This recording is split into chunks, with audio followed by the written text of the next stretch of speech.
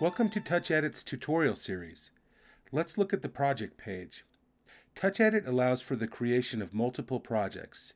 Each project contains its media, which is not automatically shared between projects. The picture in the middle shows the loaded project. Its name and description are on top of the picture. You can change these by tapping the Edit button and typing in a new name and a new description. To the left and right of the selected project picture are two arrows that move between other saved projects. Tap Select to load a different project. On the bottom is the Projects window. Tap on a project to select it and then tap Select to load it. It'll then take you right to the Edit page.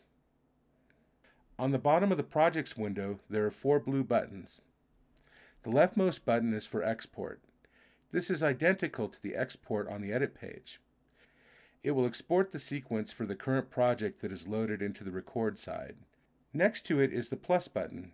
Tap this to create a new project. Next to that is the Duplicate Project button. This will make an exact duplicate of the selected project.